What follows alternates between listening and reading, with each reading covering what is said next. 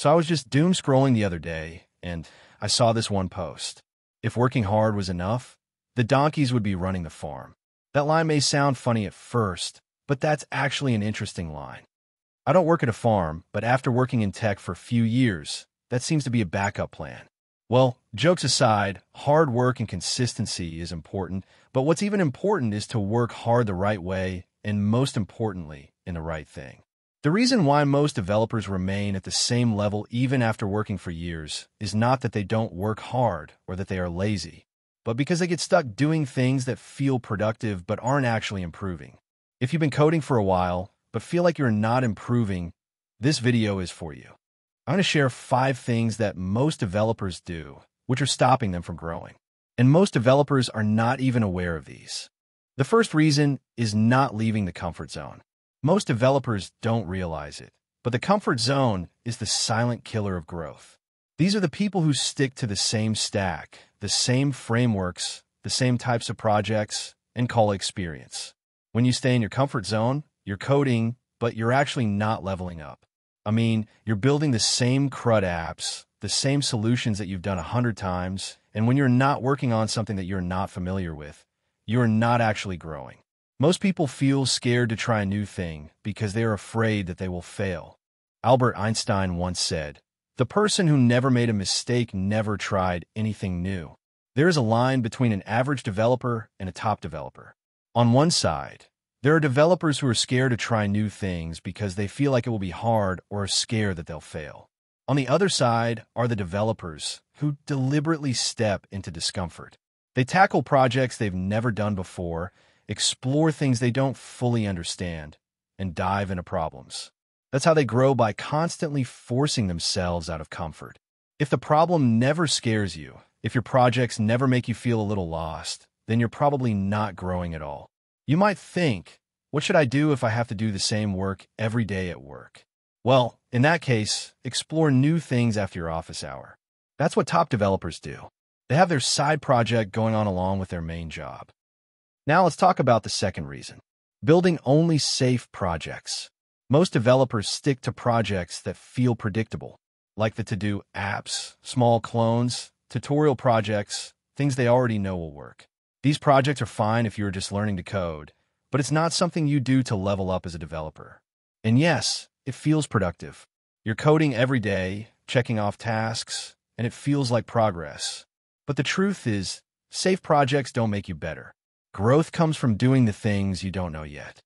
Building things that might fail, projects that challenge your understanding, and problems that don't have a clear solution. When you play it safe, you're not learning how to solve real engineering problems. You're just repeating what you already know.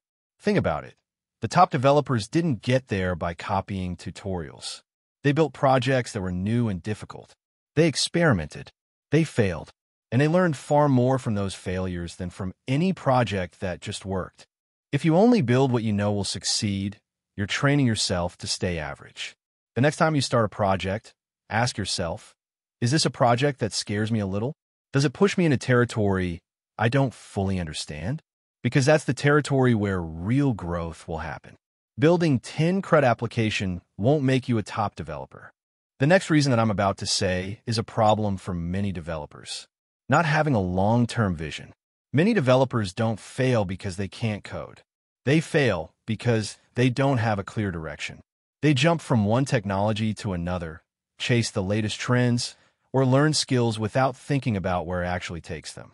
Front-end today, back-end tomorrow, and AI next week.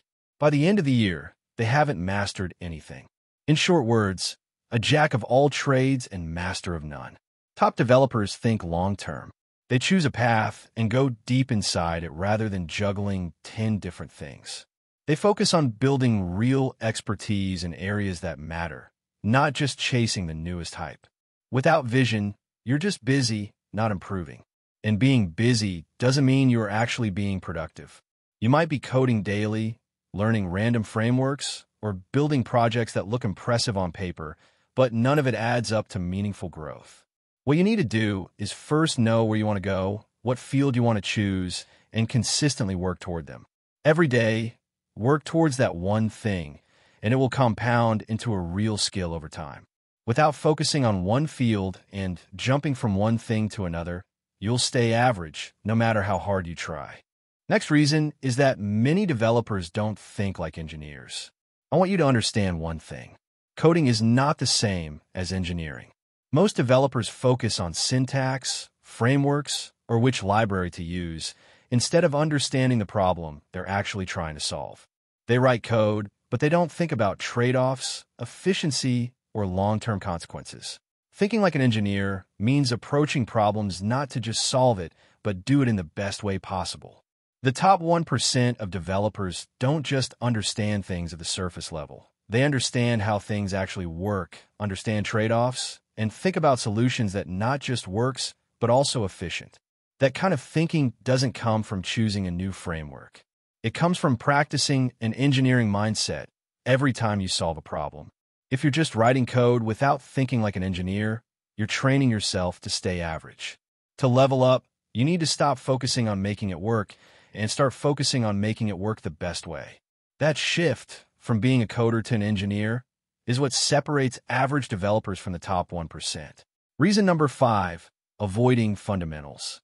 Most developers focus on frameworks, libraries, or quick hacks, but they skip the basic stuff. Data structures, algorithms, system design, and networking are some of the building blocks of real engineering skill. Without them, your knowledge will be just surface level. Top developers understand that frameworks come and go, but fundamentals remain the same. Mastering the core principles allows you to adapt to new tools, solve complex problems, and design systems that actually work. What you don't want to be is a frameworker. You need to be a real engineer. If you want to move from being an average developer to a top 1% developer, you need to make your base strong, even if it feels slow or boring at first. So focus on making your foundation strong rather than choosing the best framework. So to wrap it up, most developers stay average not because they can't code, but because of habits like staying in comfort zones, building safe projects, avoiding fundamentals, lacking vision, and not thinking like engineers. The good news is these habits can be changed. Growth isn't about working harder, it's about working smarter, intentionally, and consistently. Step out of your comfort zone, challenge yourself, focus on fundamentals, and build with purpose. That's how you start leveling up and move closer to reaching the top level. If this video helped you rethink your approach to coding and growth, hit the like button and share it with a fellow developer who's stuck in the same cycle. Make sure to comment down your thoughts about, can only people who are passionate about tech become top developers? Let me know in the comments, and I'll see you guys in the next one.